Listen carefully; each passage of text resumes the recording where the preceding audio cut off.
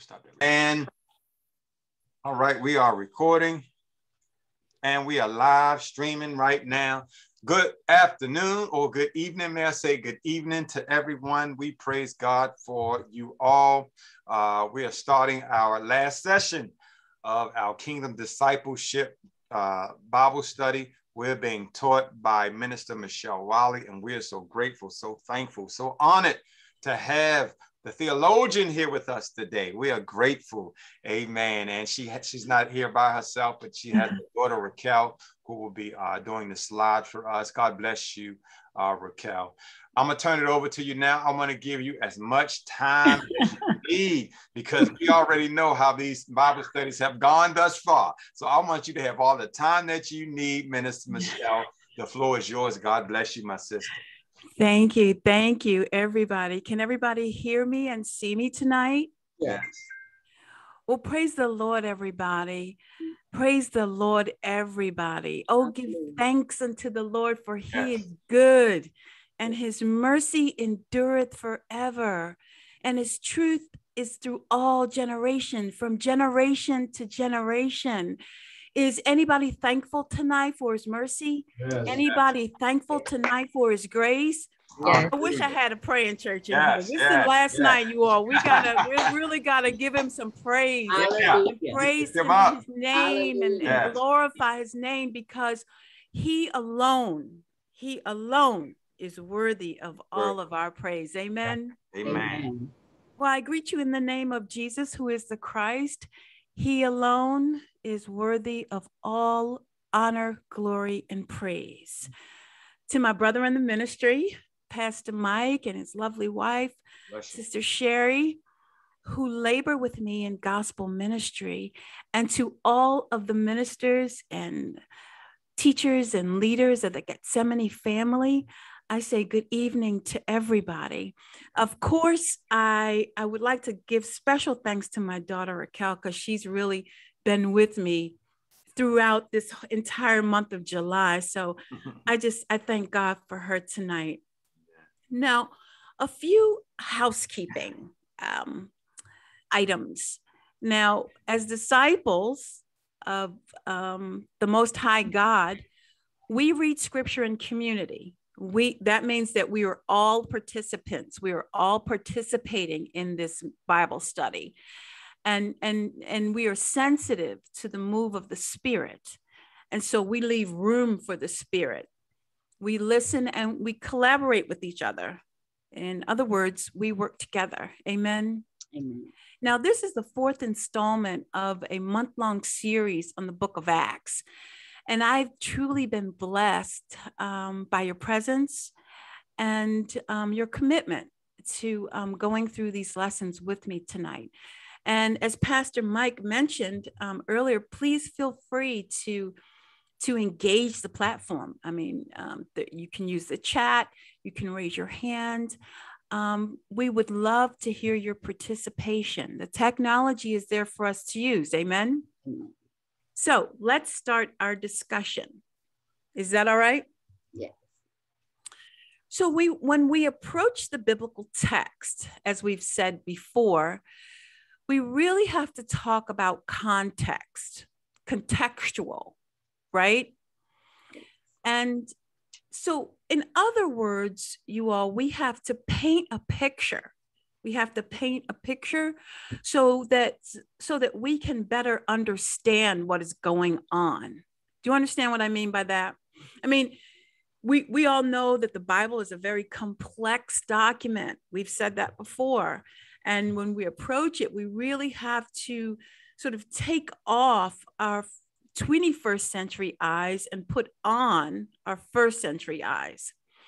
Now, when you go to the theater, of course, you don't have a blank, you don't have a blank stage, do we? We have a blank stage when we go to the theater. No, we have props, we have characters, we have all of these things that help us to understand the story that is being told, right? So I'm going to take off my 21st century eyes, which means I don't have a microwave, I don't have cable TV, I don't have the internet, but I am in antiquity. I am in first century Palestine. Okay, are y'all with me? Yes. Now, we've gone over quite a bit of material over the last 3 weeks. We've talked about the kingdom of God, and we've said that Jesus is repeatedly talking to us about the kingdom of God. And why does he talk about to us about the kingdom of God throughout all of the gospels, as well as his disciples talk about the kingdom of God?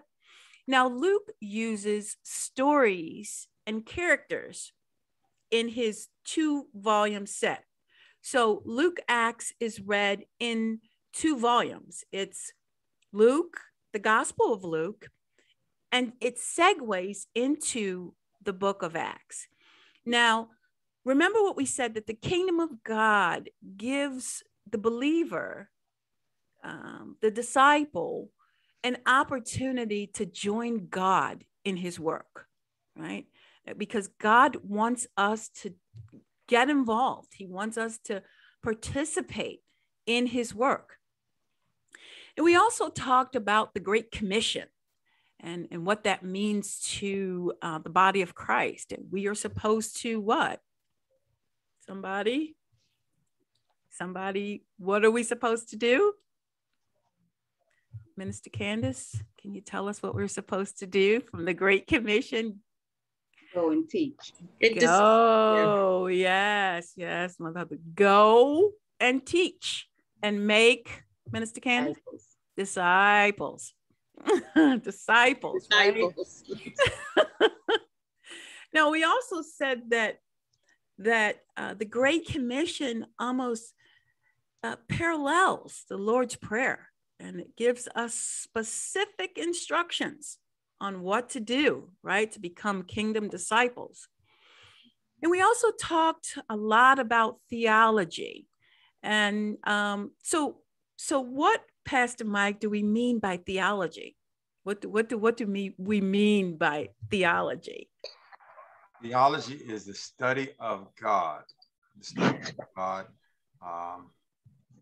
So many ways to study. I won't get into that, but there's so many ways to study God. But the study of God, you use theos and you use this week in your definition. Right. Mm-hmm. Yeah. So. And theology is a way also, in addition to what Pastor Mike said, theology is a way that we use words. We have these words to describe God and describe what God is like to other people, because we are his witnesses. And so as his witnesses, we have to have correct doctrine. We have to know what we believe and believe what we know, right? Yeah. So we've studied some of those doctrines of the Christian faith. We've talked a lot about doctrines. And so just to give a little framework for the book of Acts, Acts is very theocentric, meaning that God is the main character. God is the main character. And so we really have to focus our attention on what God is saying in the book of Luke Acts. You have to focus on what God is trying to teach us so that we can teach others. Are y'all with me on that? And as we said, Acts is a fulfillment of the Great Commission. Let's go to Acts chapter 1, verse 8. Let's go to Acts chapter 1, verse 8. And I just want to show you some of the key verses that are in the book of Acts, because that's going to lay some groundwork for us as we study tonight. Acts chapter 1, verse number 8. Does somebody have that? Acts 1. Mm-hmm. Okay. But you will receive power when the Holy Spirit comes on you, and you will be my witness in Jerusalem and in all of Judea and Samaria and to the ends of the earth. Okay. So that kind of lets us know that Acts is really broken up into three sections, because Acts 1 through 7 talks about the teachings in Jerusalem. Acts 8 through 12 talks about Judea and Samaria. Are y'all with me right now? Mm-hmm. That's good. And then Acts 13 to 28 talks about the ends of the earth. Now, do you all see how that directly parallels with Acts chapter 1, verse 8? Do you all see that in the text? Direct parallel with the teachings and what we should expect from the book of Acts. Amen? Amen. Let's go to Acts 2. Acts chapter 2, verses 42 to 47. And I'm going to get... I have it. Okay. And Acts 2, 42 through 47. Go ahead. I'm sorry. And they continued steadfastly in the apostles' doctrine and fellowship, and in breaking of bread and in prayers. And fear came upon every soul, and many wonders and signs were done by the apostles. And all that believed were together and had all things common, and sold their possessions and goods, and parted them to all men as every man had need. And they continuing daily with one accord in the temple, and breaking bread from house to house, did eat their meat with gladness and singleness of heart, praising God and having favor with all the people. And the Lord added to the church daily such as should be saved. Amen. Amen. Thank you. So do you see that sort of gives us a good picture of what the early church was like, right? We're talking about the early church, the beginning of the Christian movement. After Jesus has ascended into heaven, what does his church look like after he's gone, right? Of course, he's alive. We all know that he's alive and with us, but he has turned the ministry over to the disciples, okay? Now, Acts really traces the beginning of the growth of the New Testament church. It's just starting out. And when we think about the church, we think of this big, lots of people. No, this was a very small sect. And so we're seeing the expansion of the gospel of Jesus Christ. And really, I'm going to park right there because that's really what we're supposed to be doing. We're supposed to be expanding the ministry of Jesus Christ. Now, we see in the text that many of the apostles were mentioned, but really the book of Acts talks to us about Peter and Paul, right? Peter and Paul are the main characters besides God. We see in Acts that Peter is really the main character, and I'm saying this for a reason. You all are going to see it later. Peter is the main character in chapters 1 through 12. Paul is the main character in chapters 13 through 28. Now, I'm highlighting main character for a reason. Okay, are y'all with me? Mm-hmm. Now, really, the book of Acts is called the Acts of the Apostles, but really, Raquel, it should be called the Acts of the Holy Spirit. Wait a minute. The Acts of the Holy Spirit. You can take me there. So let's get into our PowerPoint. Okay. Take me back, Raquel. 1. The name of the discussion is kingdom disciples living and thriving in community. And that's a lot. That's saying a lot, because really our community has been disrupted, has it not? Our community has really been disrupted because of the COVID-19 virus.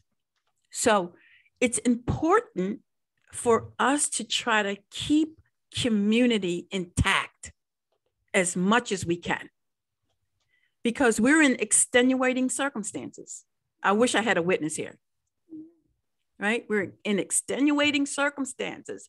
Nevertheless, we still have to stay committed to community, right? We have to stay committed to discipleship.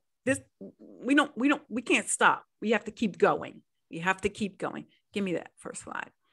So when I was thinking about community, I'm reading this book by Dr. King, who was a systematic theologian. And he wrote this back in the 60s, back in the 1960s, when we were going through a tumultuous time. And the three questions that he asked the Christian community: number one, where are we? Right? Where are we? Number two, who are we? Right? And number three, who should we become? So does anybody have anything to add to this? Where are we? Who are we? Who should we become? Where are we right now in our kingdom discipleship? Anybody?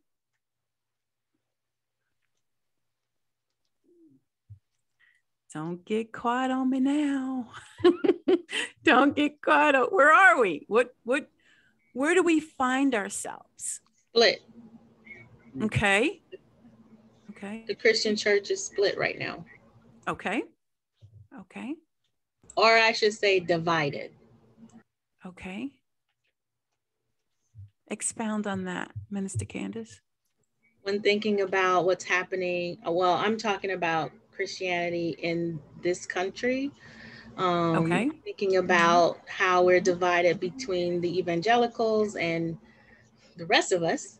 And how we are, our ideologies or our beliefs are being applied in different ways. Some ways are, the way that Christ wants us to lead our lives and be examples to others. And some are leading by man's way, man's definition of how Christ wants us to lead and to operate. Okay. Anybody else? Pastor Mike, you want to say anything about that? That's spot on, Minister Candace. The body of Christ, although it has many parts, the parts still are supposed to work together cohesively. The body should work in unity. But when we look at the landscape, and we're talking in particular in America, when we look at the landscape of what we call Christianity, there's a difference between what we call Christianity and what true Christianity is. Christianity can be summed up. I'm not going to tell you this because I'm preaching this on Sunday.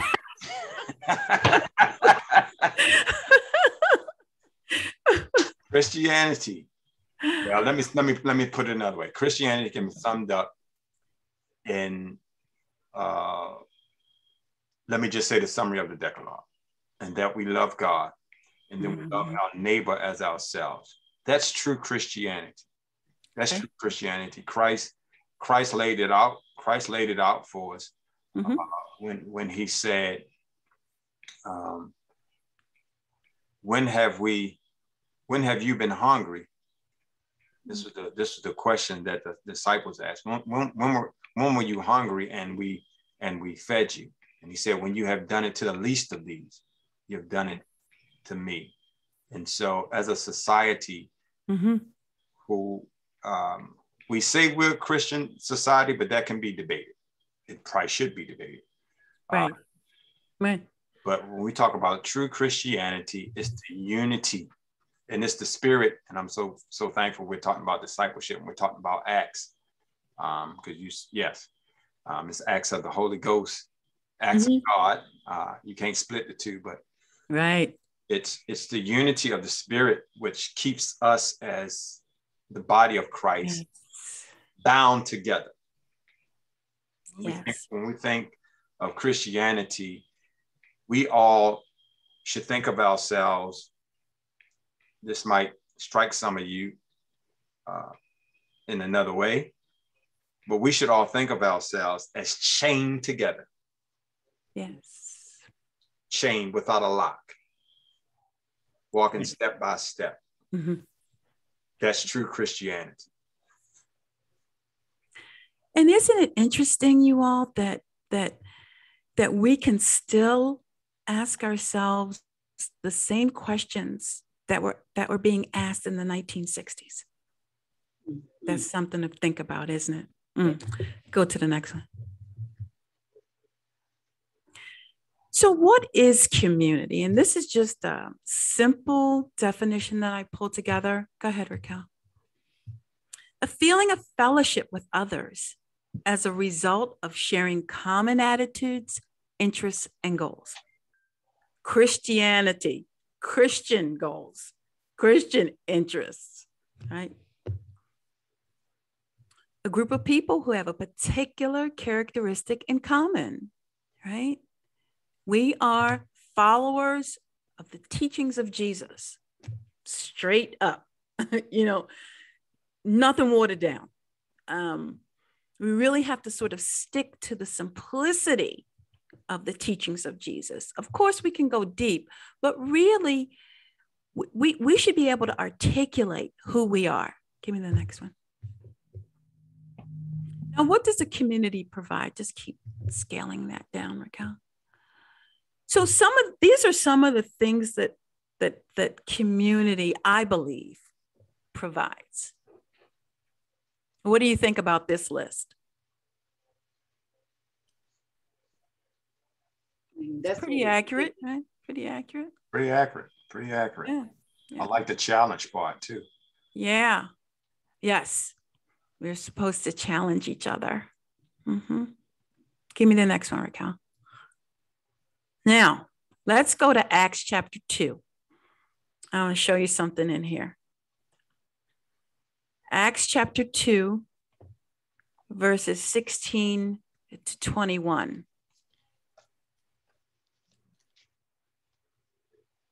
Anybody have that? Acts 2. I have it. Okay. This is NIV version. No, this is what was spoken by the prophet Joel. In the last days, God says, I will pour out my spirit on all people. Your sons and daughters will prophesy. Your young men will see visions. Your old men will dream dreams. Even on my servants, both men and women, I will pour out my spirit in those days, and they will prophesy. I will show wonders in the heavens above and signs on the earth below, blood and fire and billows of smoke. The sun will be turned to darkness and the moon to blood before the coming of the great and glorious day of the Lord. And everyone who calls on the name of the Lord will be saved. Everyone. I love that scripture. I love that scripture. But what I was really getting after here is that God is all about community, right? God is in community with himself. Did y'all catch that? God is in community with himself. Now, I heard someone say it this way. You cannot breach the Holy Trinity. The Holy Trinity cannot be breached. Take me to the next one. Remember, we said God is 3 persons. Each person is fully God. God is one God. So if we can just simply get this down into our hearts, then it's going to strengthen our faith so that we can say with conviction that we love, that we know God. Pastor Mike preached this on Sunday. Would he preach on Sunday? Somebody? He preached what? Get to know him. Right? Get to know him. Get to know him. Yeah. Get to know him. Right? So I really want to emphasize the doctrine of the Trinity, because remember, the Trinity cannot be breached. Give me the next one. Now, in the book of Luke, Acts, we talked about how the Holy Spirit is the main character. Remember, I said you cannot breach the Trinity. You cannot breach the Trinity. So when we're talking about the Holy Spirit, we're talking about the triune God, right? 3 in 1. Are y'all with me? Yeah. Yes. Okay. The Holy Spirit empowers, teaches, illuminates the text for us. We also said that the Holy Spirit sets the atmosphere and unifies us together, right? Like Pastor Mike just said, like the unbreakable chains. Great analogy, right? But also the Holy Spirit purifies. Now, this is where it sometimes gets tough for some of us, because sometimes the old man rises up, right? And if we are attentive to the Holy Spirit and we listen, like Pastor Mike said, he's not going to twist anybody's arm, right? He's going to say, hey, I don't want you saying that anymore. I don't want you doing that anymore. I don't want you, come over here, come, right? So, he purifies us. He burns off the old man daily. Right? We said that this was not a one and done. This is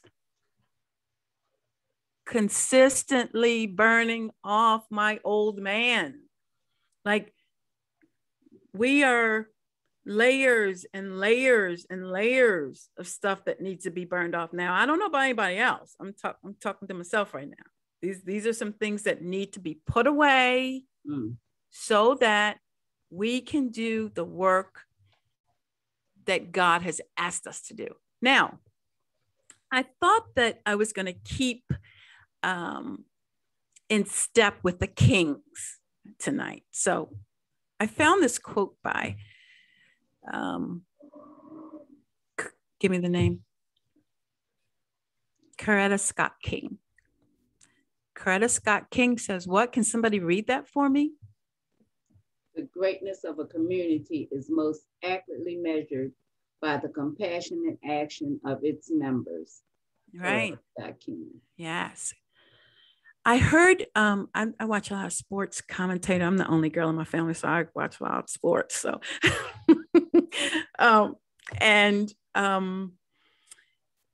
one of the sportscasters, Shannon Sharp, said that Bernice called him, Dr. and Mrs. King's daughter called him and said, hey, I really appreciate you talking about my dad, but really my mom was the heart and soul of that ministry.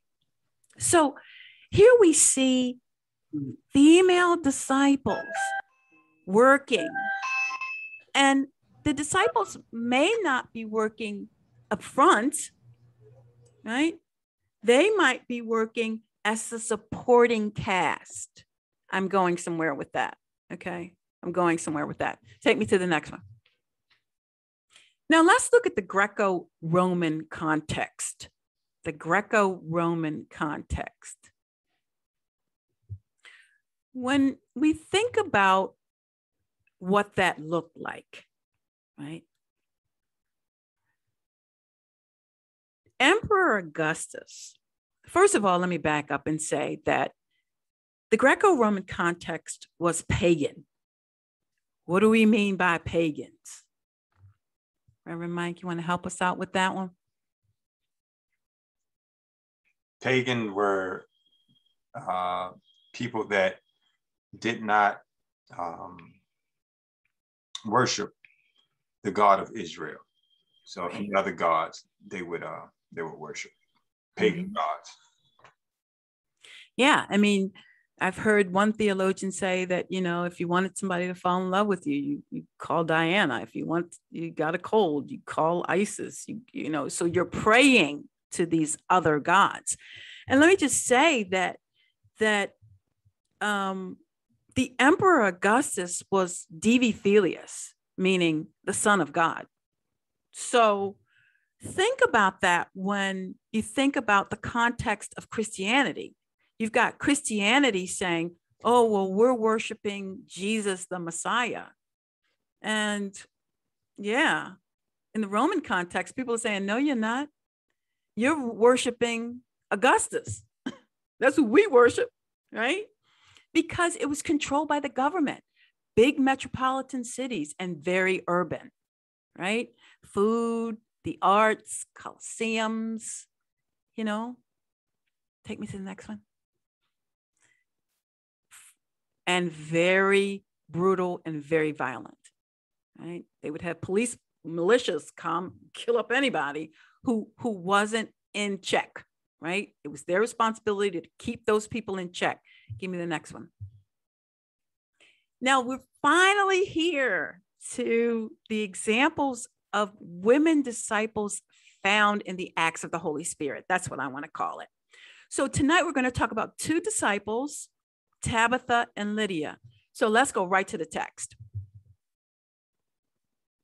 Minister Candace, can you read Acts 9:36 to 41? I have it.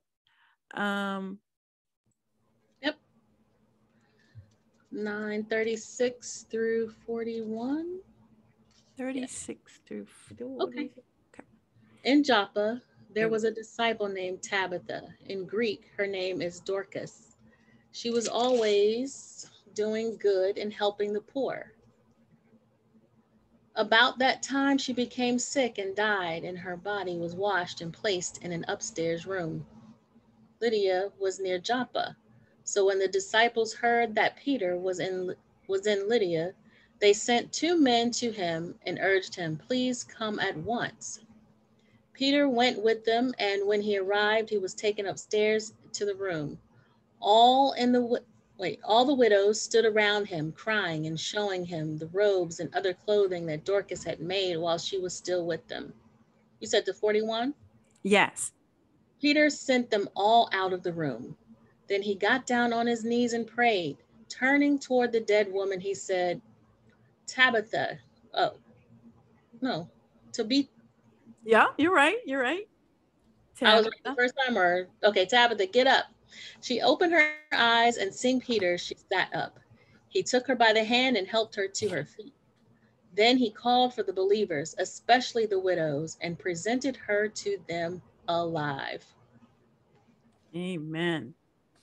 Okay, so I'm going to ask you to look at your Bible for this one because take me back, Raquel, a couple of slides. Take me back.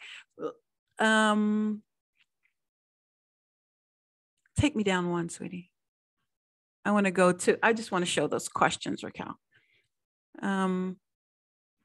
Okay. So here we have it, our exegetical work. In other words, we're going to look at the text and see what we can pull out of it. Are y'all with me? Okay. First question. What is the setting? To put on your thinking caps. Well, she was in Joppa. Is that what you mean? Yes, there you go. Right, in Joppa. Right? Yes.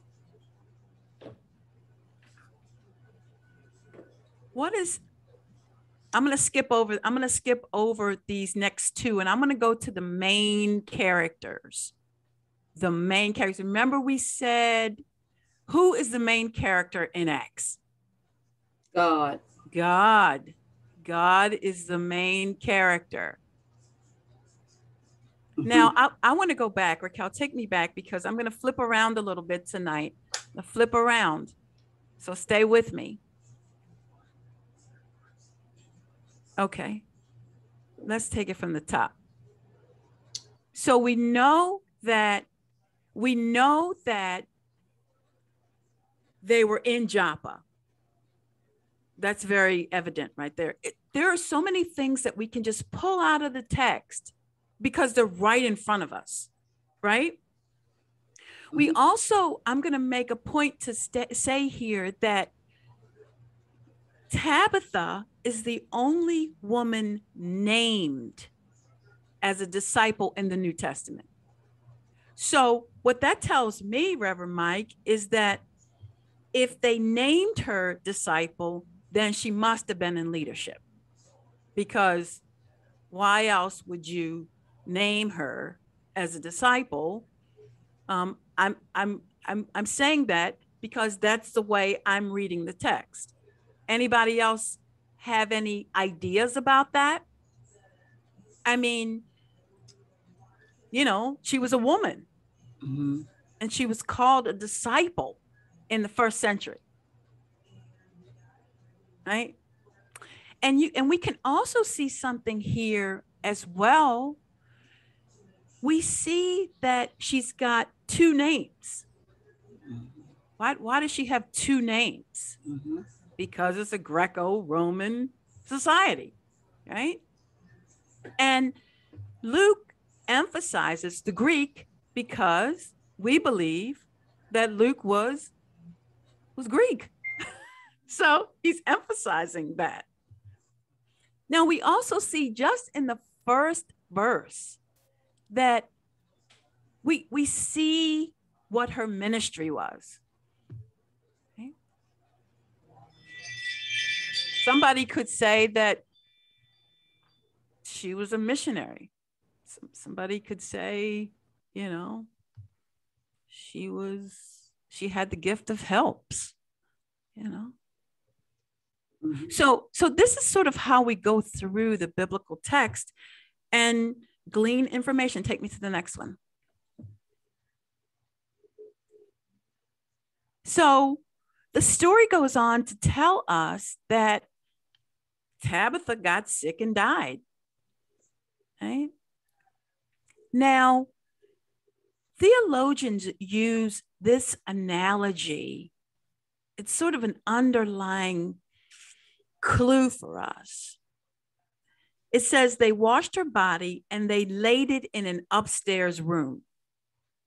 Now, some theologians parallel this with the upper room experience. Okay? So you would have to know a little bit of Bible, right? We study the Bible, but the Bible is one document. It's God inspired and it fits together. So we see different nuances. Give me the next one, Cal. And then it gives us some geographical information. It tells us the city, you know, Lydda near Joppa, okay? Details, clues, right? And then it brings in the characters. Now, we already know the text is talking about Tabitha, right? Then we see the introduction of the disciples. And then we see the main character. Now, there's a lot going on here. But we can see how Peter is going to wind up being the main character of this text, even though the text is about Tabitha, right? Even though the text is about Tabitha, Peter, the apostle, is really the leading man. Now, some people might say, well, why is Peter the leading man? Well, You know, Peter was the main character in the Gospel of Luke. And really, does it matter? I'm going to say this right here. If we're the main character of the story or the supporting cast, does it really matter? I don't know. Somebody can answer that if they want. Does it matter if I'm in the supporting role or if I'm the main character? Anybody want to answer that? Give me the next one. It doesn't. It doesn't. Doesn't matter because it's, again, we are connected to the power source. Whether you're the main or whether you in the background, we're all connected to that same power source, which is God. So it may appear that somebody's up front, maybe somebody's in the back, but it's really all God. Amen. We lean and trust and depend on God. Amen. That's what I was really trying to get after in this text, because we do see Peter as the main character.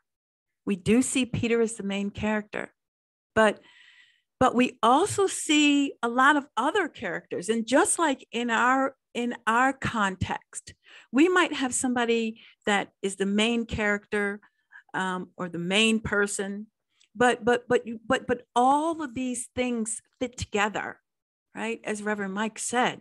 So even in this text, we see the widows, we see the men, you know, we see a lot of different characters, but all of the characters are summing up one story. Just like we are all characters in a big story, right? We're all in a big story, and it really doesn't matter who's got the lead because we are all an integral part of the body of Christ and the move of God. Give me the next one. And so we see finally that, and I thought that this was very interesting. I'm doing a lot of talking here, so I want you guys to talk too.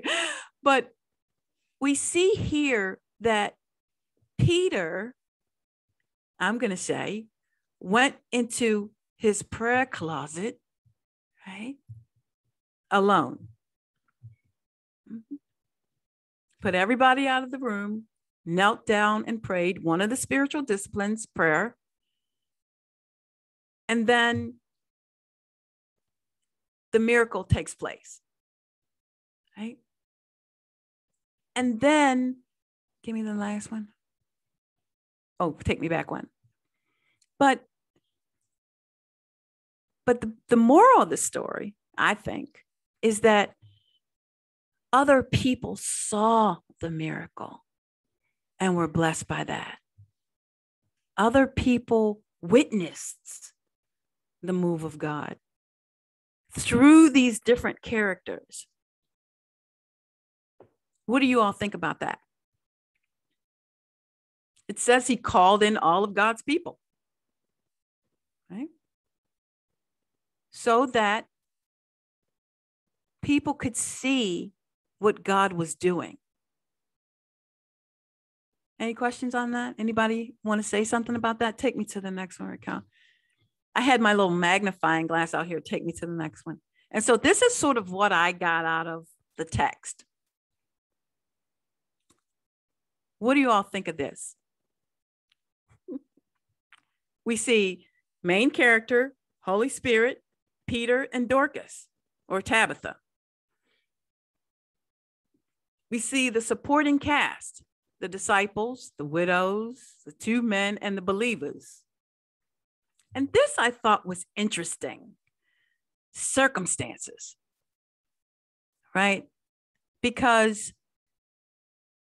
I think that sometimes we shy away, Pastor Mike, from circumstances, right?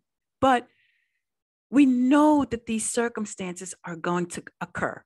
We know that stuff is going to happen, right? But we also see that God was glorified because people got saved, right? And isn't that the goal of it all? So that people can see God at work. Take me fast. I'm running out of time. Let's go to Lydia. Any questions on Tabitha? Did you all see what I was trying to get after there? Okay. That was good. That was good. She was a disciple. And the scripture said that the disciples sent 2 people to go get Peter. Yes. So they were using disciples. She was one of them. And she had to be special because Peter immediately got up. Yes. And went. So she wasn't just anybody, no unheard of. That's why most people, especially women, most women in the Bible are not mentioned by name. But she had to be special. She had to be because they called her a disciple. I mean, like I said, she's the only named disciple in the New Testament. So that just lets you know that women were actively involved, even though many times they were playing supporting casts. They were part of the supporting cast. Nevertheless, I thought to myself today, well, people get awards for being supporting actors, don't they? They get awards for that, right? Best supporting actor, right? Mm-hmm. Let's look at Lydia's story. Oh. Mr. Candace, I'm gonna get you to do it again. Acts chapter 16. Okay, verse 11 and 12. We're going to go down, I think, to 14. 11 to 14. Mm-hmm. Okay. From Troas, mm-hmm. we put out to sea and sailed straight for Samothrace. Okay. And the next day we went to Neapolis. Mm-hmm. From there, we traveled to Philippi, a Roman colony and the leading city of that district of Macedonia, and we stayed there several days. On the Sabbath, we went outside the city gate to the river, where we expected to find a place of prayer. We sat down and began to speak to the women who had gathered there. One of those listening was a woman from the city of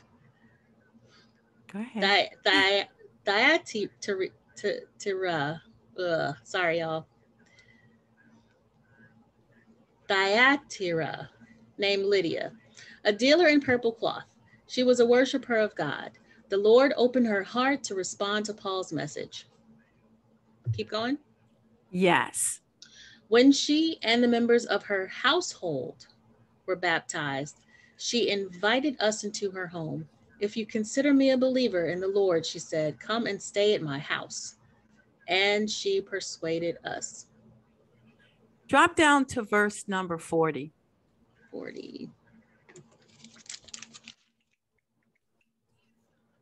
40 says, after Paul and Silas came out of the prison, they went to Lydia's house, where they met with the brothers and sisters and encouraged them. Then they left. Okay. Let's do our exercise again. Go back, Raquel. But do you see that you can, when you're reading the scripture, come down. When you're reading this, go back. One more. Oh, down, Raquel, I'm sorry. I'm looking for the text. Down. Okay, here we are. When we're reading the scripture, we don't just sort of, read it. No, we want to read it so that we can understand what's going on, right? So the first question I have about this text is, who are we? Who are we? That's a question, isn't it? Because it really doesn't tell us. It does. It doesn't there, but it does. Right. Right. Go ahead, Reverend Mike. Right, go ahead. Tell us what I'm. So one could surmise, since it's Dr. Luke writing, it's Luke, and of course it's going to be Paul and Silas, because you'll find out they're going to be in jail here in a minute. Right. And might have been some others with him. But it's important for us, and this is what I want to say here, is that you would have to read the entire selection. Like we're not plucking verses here and plucking, but no, we have to read it in its entirety. So if you went up further, you would know that Timothy's involved in that too, right?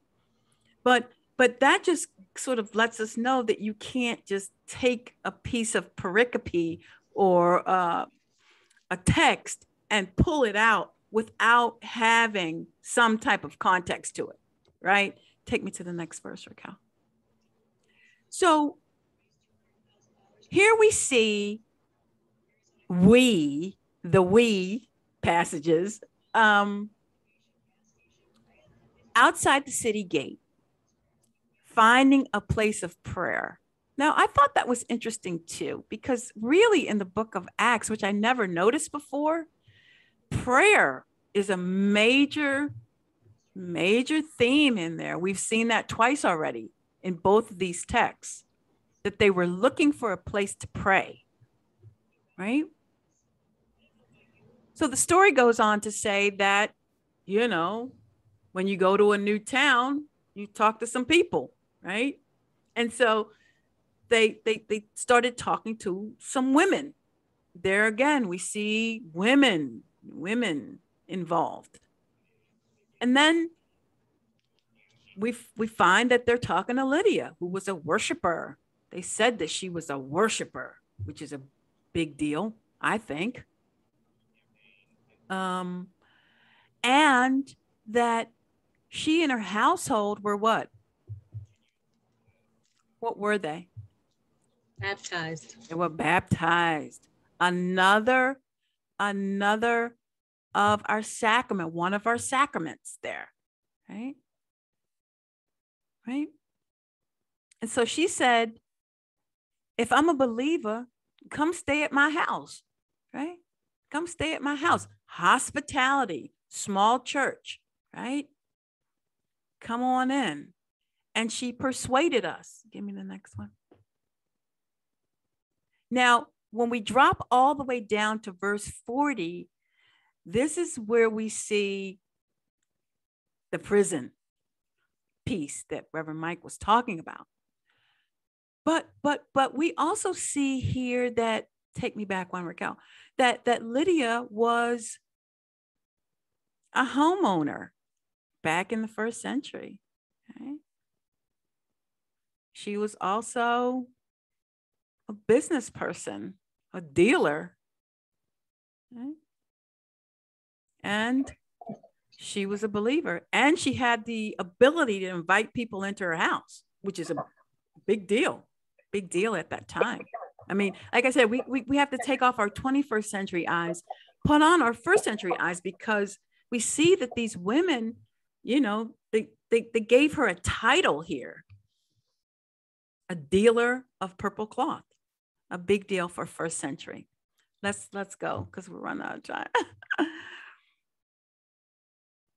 So this is sort of what I gleaned from this text. Okay?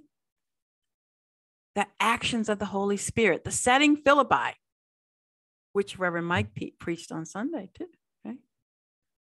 See, you know, I'm trying, man. I'm trying. They were on a missionary trip, right? People were baptized and believed. Okay? This is what we call ministry. We call ministry. Any questions? Any thoughts about that? So here's my relevant question, and I'm going to sort of segue out of that. How do disciples, I should have said in the 21st century, how do we share the knowledge about God with our community? What does that look like? Anybody? How do we share the good news? conversation. Excellent. Um, Excellent. Excellent. Yeah, word of mouth. Absolutely. Absolutely. Yes. Also, can you hear me? Yeah. Can you hear me? Yeah. Also, yes. I'm sorry. Also, there are a number of ways as far as what we do at our church. There's a food drive. There's a way of communicating and fellowshipping with your with the community in that way also. Amen. Yeah. Outreach. Outreach. Yep. That's a great one. That's and the some word. of the same ways as the way Lydia and Tabitha did. So we're still doing the same things, maybe in different ways. But yeah. But it's important that we do this. Yeah. This is what we're called to do. We're called to share the good news. The model, Minister Michelle, is the same as the Great Commission. yeah. Where does it start? He said you're going to start first at home. Oh boy. It starts at home. Yes. Yes. And at home it spreads out. And then it should spread out even further. And so our ministry has to start at home, and then it spreads out. I love how you put it in Acts. Acts started first with Peter in those first 12 chapters. And we all know he was the apostle to the Jews. Yes. So it started from the Jewish community, and he spread further out to the Jewish community. And then it picks up to Paul. And we know Paul was an apostle to the Gentiles, we say. Yes. Non-Jews. And so it spread further out. Go ye therefore and make disciples at home first, then out. But it has to start from within and then out. And I think that model is still, that model should not, I don't think that model should ever change. Right. That is the model. I received that. Yeah, that's major. But we have to even teach people how to do that. We have to teach people how to do it at home, to just do discipleship at home. One thing that I wanted to bring to your attention before I get off track, because Reverend Mike threw me off track with that. That was good. That was good. But there's a term that we call kenosis in theology. And that is the emptying of Jesus's own will, right? And becoming receptive to God's divine will. And so I thought that this is a good scripture to commit to memory. This hymn is a great scripture to commit to memory, because it really does reiterate that we need to empty ourselves, right? And push toward God's divine will. What God do you have me to do? What is it that you want me to do? Right? Because here we are again. We have to make major adjustments to join God in his work. Give me the last one.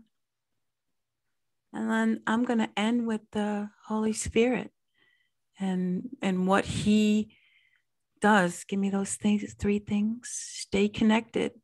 Share your story. Be a witness. And, invite others to be a part of the family of God. That's really what we should be doing, right? That's what we should be doing. Give me that last slide. And then this is our focus. We are to focus. Our focus should be on God. And that's all I have. That is all I have. Man, praise the Lord. Praise the Lord. Praise the Lord. Praise the Lord. Wonderful, wonderful, wonderful, wonderful Bible study, Miss Michelle. It is needed, and it is my prayer that as we publish this on our social media platforms, and I will be saving it and putting it on YouTube also, it is my prayer that we could come back and revisit this, and that others will see this and will know the importance of discipleship, because God calls us all not only to be disciples, but to go and make disciples. That's our job. Yes. He only gave us one job, y'all. It's simple. Make disciples. Yes. Disciple somebody. And when we think about even back in this time, even in Lydia's house, they were house churches. Yes. Came together, they studied the word, they ate, they had fun. It was a unified gathering, y'all. And so we can do that now. We still can do that. Sure. We can invite a family over to come and break bread together bread being the word of God. We can do that. We can pile up in the car and go to Sister Rita's house and have her make some fried chicken. I'm gonna invite me to one of those. I'll hold y'all to that. We can do this, but it's important because it's needed. I think everybody in here will agree that it's needed. It's needed for us. Our goal should be, I need to reach somebody. I need to reach somebody. I need to invite somebody to come out and hear the word of God. That's not saying that we know it all. That's not saying that you have, see, this is what we have to understand. We don't have to know it all, but you do know what you know. That's right. Because you have experienced God in your own way. Mm-hmm. That's why we don't have a bunch of Candace Greens running around. There's only one. It's only one. Right. Right? God made her specifically as she is, because she can reach who she needs to reach. Right. Right? That's why we are all different. Mm-hmm. We were born in my sister, my brother, we were all raised in the same house, but we are all different. Because we are to reach different people and different audiences. We all have different experiences. Even growing up in the same house, we have different experiences. Mm-hmm. But we are to use that knowledge of God. Mm-hmm. I'm so glad y'all listened to that sermon somebody preached, get to know him. But that's what we have to do. And then not only get to know him, but share that knowledge that we have to somebody else. As we have it, not as we heard, not as somebody else knows it, but as we know it intimately, right? That's what we share.